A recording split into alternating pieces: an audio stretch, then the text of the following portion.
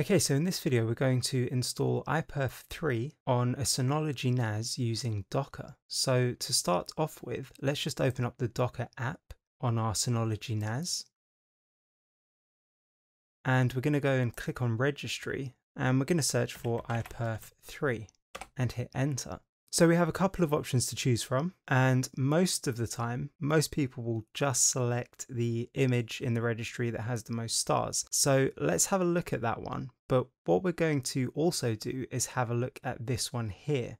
So I'm just going to click on this blue arrow and just open up the Docker Hub pages for both of these. And I'm just going to put one to the right hand side of the screen and one to the left so we can compare them. So the image on the left hand side of the screen is the one with the most stars, and you can see it's got the most pulls, so that's over 10 million, and the one on the right has over 1 million pulls and less stars than the one on the left.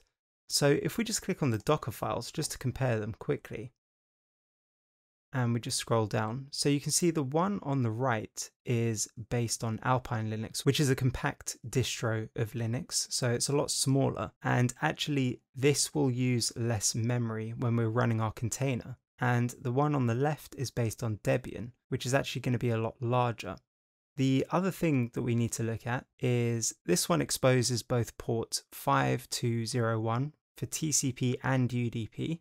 The reason why it does that is the default port for iperf servers is port 5201, and this container will expose both of these protocols on this port. So the other main difference is if you look down at the bottom, so we've got on the one on the right hand side, we've got entry point, which is iperf, and command, which is -s. So what this is saying is the entry point into our container is what is going to be run when we start our container, so that's iperf 3, and the default command that's going to be run is -s, so put iperf 3 in server mode, so we're running a server listening for connections, whereas the Debian based image only has an entry point of iperf 3. Now that's not such a big deal, as you'll see later. What we can do within the Docker app on our Synology is we can actually create a container with a default command from this image anyway. So what we're going to do is we're actually going to get both of them,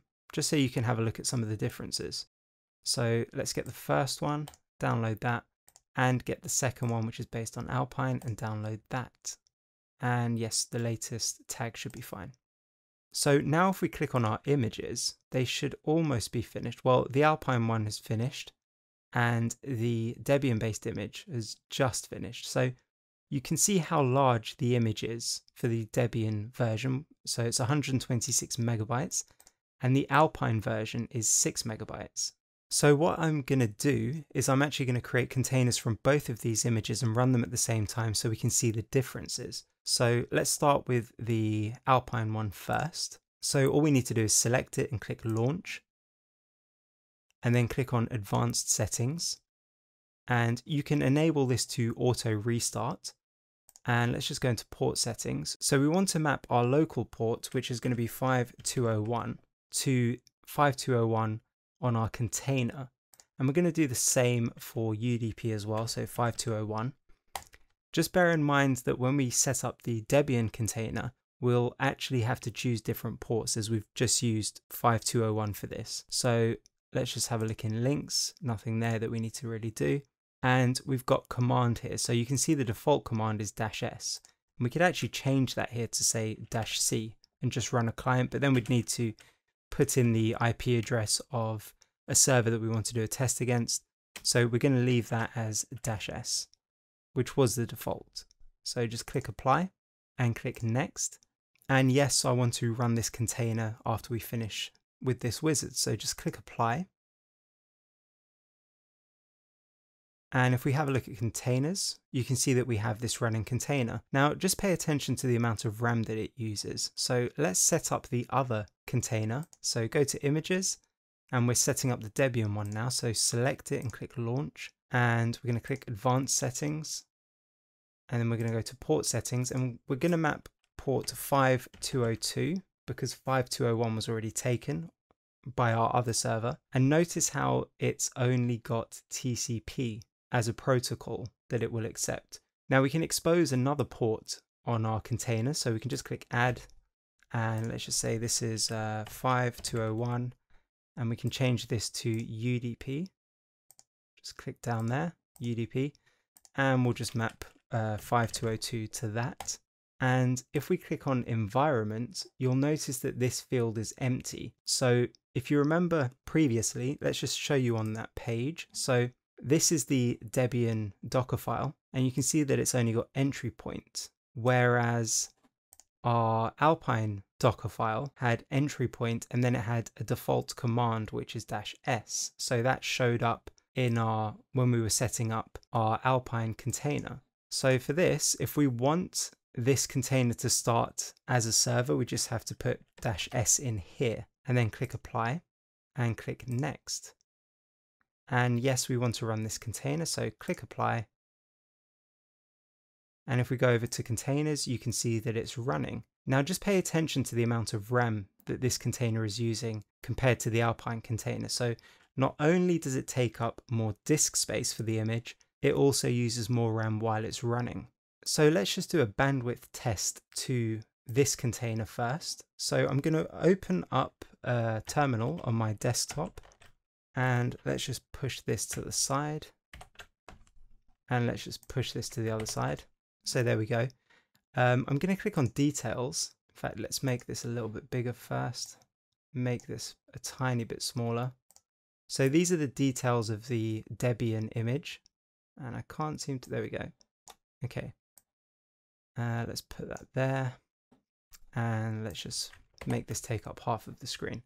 Okay, so if we click on logs, you can see that our server is listening, and it says listening on 5201. So let's just run an iperf test with this. So iperf 3 on our local machine. In fact, let me just make this a tiny bit smaller as well. iperf 3 -c, the IP address of our server, which is 192.168.1.43. And we have to select the port because we changed it. So -p, and it was 5202. And if we hit enter, you can see that we're getting a response and we're running a test. And if I just refresh the logs for this, you can see that it is actually running this test on our Debian container. So that's finished. Let's just refresh the full logs. So you can see the logs there. And let's just get out of that.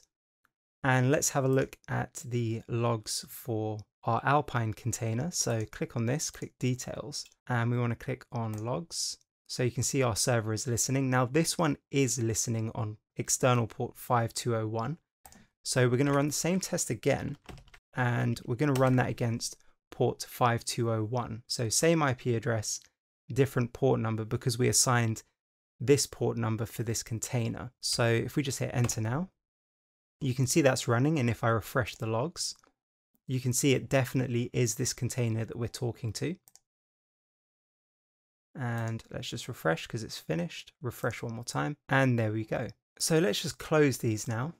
So you can see the difference between these two containers, and they're both doing the same thing. So let's just shut down the Debian container and delete it. So we just shut it down first, and then we can delete it. So actions delete. You can also do this all over the command line on your Synology NAS. You just have to SSH in and then run Docker commands as root. So I might as well just show you that quickly. So you have to make sure that you've got SSH set up on your Synology NAS, which I do. So I'm just going to SSH into it. So what was it? 192.168.1.43. Connection refused. Okay, that's because my SSH port is different. So it's there we go. And I'm just going to enter my password and then just log in as root. So enter my password again. Okay, so let's have a look at our running containers. So that would be Docker container ls. Don't need the -a because it's a running container.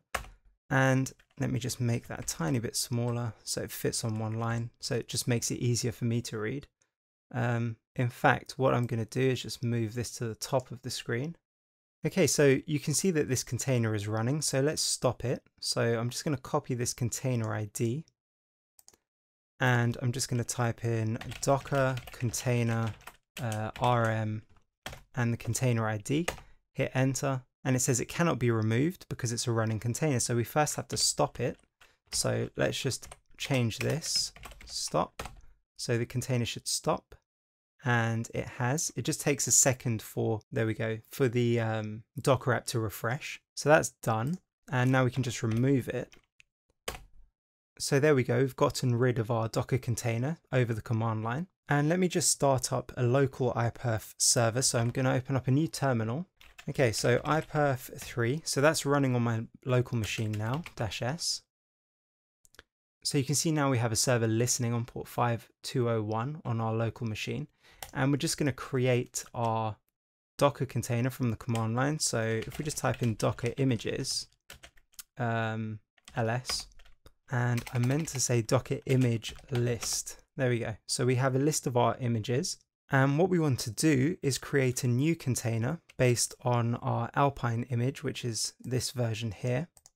So we're just going to type in docker run --name, and we're going to call it, let's just call it my container. Actually, my iperf container. Let's do that. iperf 3 container. So that's the name that our container will have. And then we need to enter in the name of the image. So that's labe/iperf3. And now we can enter in commands. So let's use -c, and I'm going to test it with our local server. So that's 192.168.1.98, which is the IP address of the machine I'm on right now, and hit enter. And you'll see a container pop up here. And you can see that we are actually running a test. And if we just select our container here and have a look at the logs, in fact, let me just make this bigger. So make that bigger. There we go. So you can see that we actually connected to this host, which is this machine over here. We just kill the server. So that's basically it. That's how you can set up an iperf 3 server on a Synology NAS using Docker. I hope you found this video useful, and thanks for watching. Goodbye.